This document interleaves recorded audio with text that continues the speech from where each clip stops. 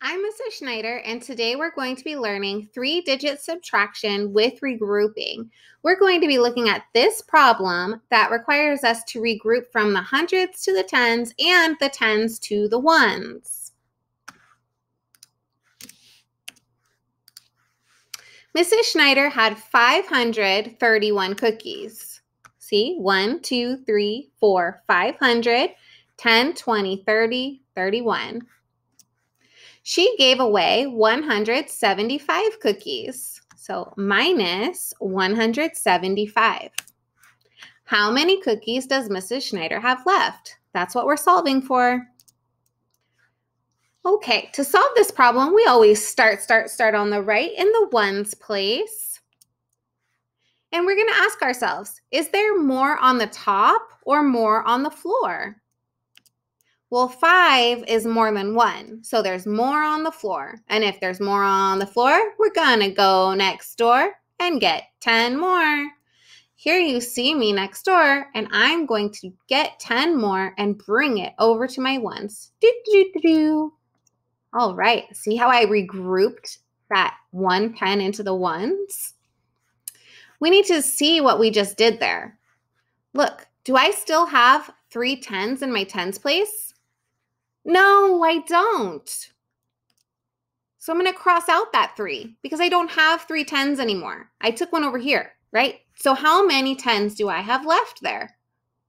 2. So I'm going to change that 3 to a 2 tens. Well, we need to make sure we update our ones also because we don't have 1 1 anymore.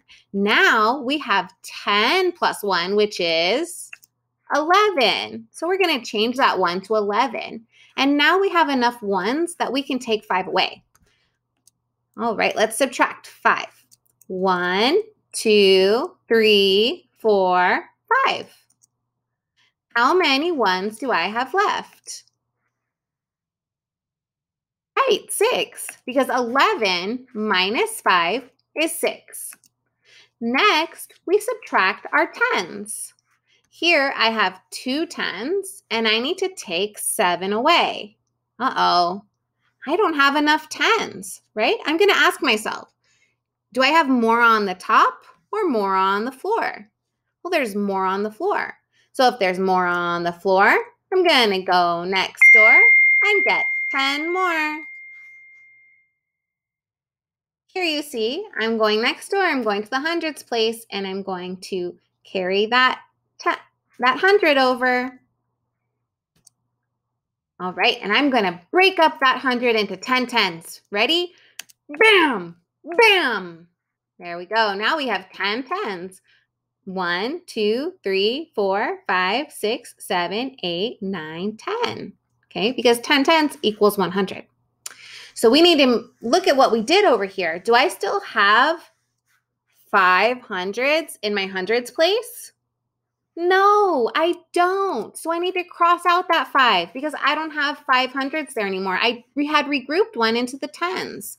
So I'm going to cross out the 5 and I'm going to change it to one number less because I put 100 over here. So I'm going to turn the 5 into a 4.